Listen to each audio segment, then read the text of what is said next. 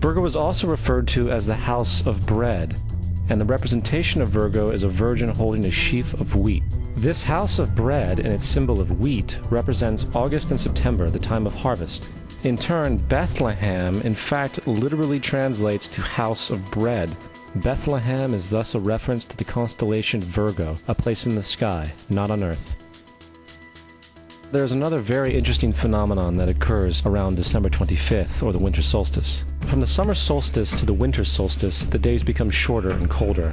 And from the perspective of the northern hemisphere, the sun appears to move south and get smaller and more scarce.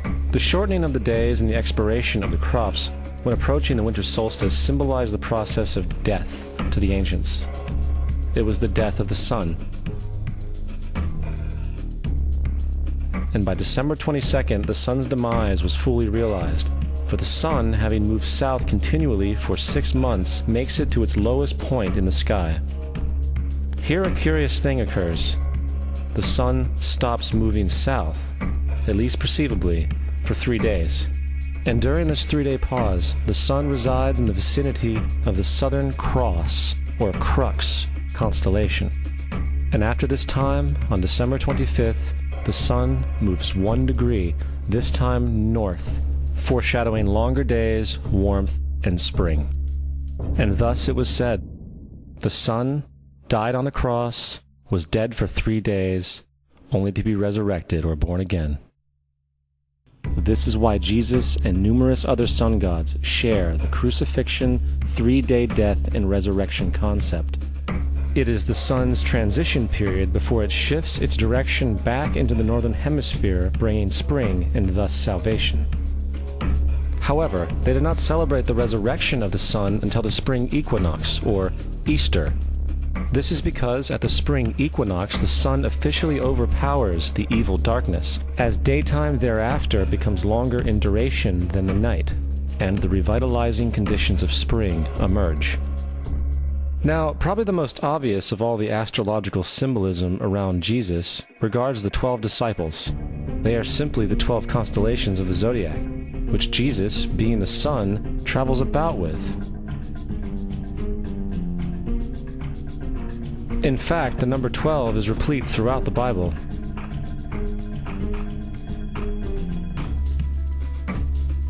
This text has more to do with astrology than anything else.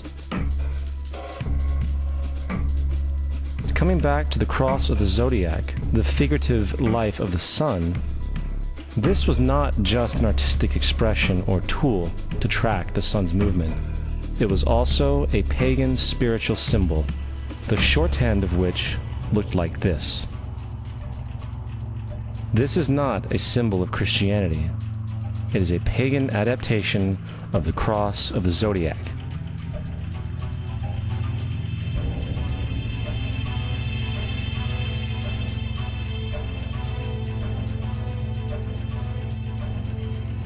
This is why Jesus in early occult art is always shown with his head on the cross, for Jesus is the Son of God, the light of the world, the risen Savior, who will come again, as it does every morning, the glory of God, who defends against the works of darkness, as he is born again every morning, and can be seen coming in the clouds, up in heaven, with his crown of thorns, or sun rays.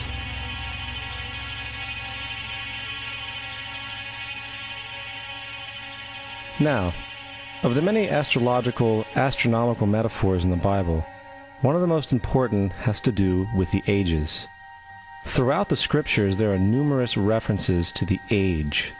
In order to understand this, we need to be familiar with a phenomenon known as the precession of the equinoxes. The ancient Egyptians, along with cultures long before them, recognized that approximately every 2150 years, the sunrise on the morning of the spring equinox would occur in a different sign of the zodiac. This has to do with a slow, angular wobble that the Earth maintains as it rotates on its axis. It is called a precession because the constellations go backwards rather than through the normal yearly cycle. The amount of time it takes for the precession to go through all 12 signs is roughly 25,765 years. This is also called the Great Year. and ancient societies were very aware of this, and they referred to each 2150-year period as an age. From 4300 BC to 2150 BC, it was the age of Taurus, the bull. From 2150 BC to 1 AD, it was the age of Aries, the ram. And from 1 AD to 2150 AD, it is the age of Pisces, the age we are still in to this day. And in and around 2150, we will enter the new age, the age of Aquarius. Now, the Bible reflects, broadly speaking, a symbolic movement through 3 ages while foreshadowing a 4th. In the Old Testament, when Moses comes down Mount Sinai with the 10 Commandments, he is very upset to see his people worshiping a golden bull calf. In fact, he shattered the stone tablets and instructed his people to kill each other in order to purify themselves. Most biblical scholars will attribute this anger to the fact that the Israelites were worshiping a false idol or something to that effect. The reality is, the golden bull is Taurus the bull, and Moses represents the new age of Aries the ram. This is why Jews even today still blow the ram's horn. Moses represents the new age of Aries, and upon the new age, everyone must shed the old age. Other deities mark these transitions as well, such as Mithra, a pre-Christian god who kills the bull in the same symbology. Now Jesus is the figure who ushers in the age following Aries, the age of Pisces, or the 2 fish. Fish symbolism is very abundant in the New Testament. Jesus feeds 5,000 people with bread and 2 fish. When he begins his ministry walking along Galilee, he befriends 2 fishermen who follow him. And I think we have all seen the Jesus fish on the back of people's cars. Little do they know what it actually means. It is a pagan astrological symbolism for the sun's kingdom during the age of Pisces. Also, Jesus' assumed birth date is essentially the start of this age. At Luke 22:10, when Jesus is asked by his disciples where the next Passover will be after he is gone, Jesus replies, "Behold, when ye are entered into the city, there shall a man meet you, bearing a pitcher of water. Follow him into the house where he entereth in."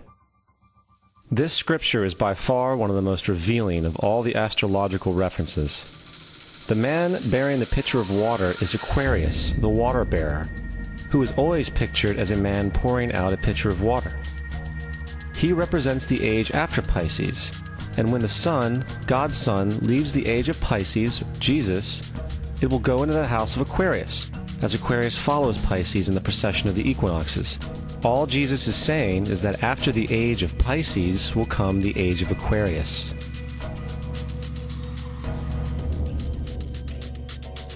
Now, we have all heard about the end times and the end of the world. The cartoonish depictions in the book of Revelation aside, the main source of this idea comes from Matthew 28:20, where Jesus says, "I will be with you even to the end of the world." However, in the King James Version, world is a mistranslation, among many mistranslations. The actual word being used is eon, which means age. I will be with you even to the end of the age, which is true, as Jesus' solar Piscean personification will end when the sun enters the age of Aquarius. The entire concept of end times and the end of the world is a misinterpreted astrological allegory. Let's tell that to the approximately 100 million people in America who believe the end of the world is coming. Furthermore, the character of Jesus being a literary and astrological hybrid is most explicitly a plagiarization of the Egyptian sun god Horus. For example, inscribed about 3,500 years ago on the walls at the Temple of Luxor in Egypt are images of the Annunciation, the Immaculate Conception, the birth, and the adoration of Horus. The images begin with Thoth announcing to the Virgin Isis that she will conceive Horus, then Neph, the Holy Ghost, impregnating the Virgin, and then the virgin birth and the adoration. This is exactly the story of Jesus' miracle conception. In fact, the literary similarities between the Egyptian religion and the Christian religion are staggering.